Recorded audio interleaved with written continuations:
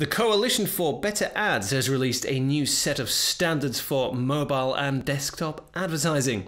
The research on which the report was based asked more than 25,000 consumers about more than 100 separate ad experiences across all platforms before determining the adverts that fell below consumer acceptability.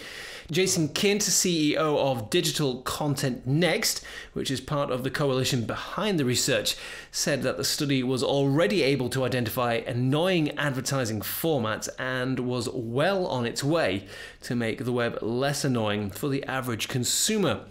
On mobile, it was found that users thought that things such as pop-up ads, prestitial ads, and ads with a density greater than 30% amongst others were all below the acceptable quality of advertising. On desktop, the same was found of pop-up ads and autoplay video ads with sound. Townsend Fian, CEO of IAB Europe, said that the findings would now provide great guidance on the role ad formats have on the user experience.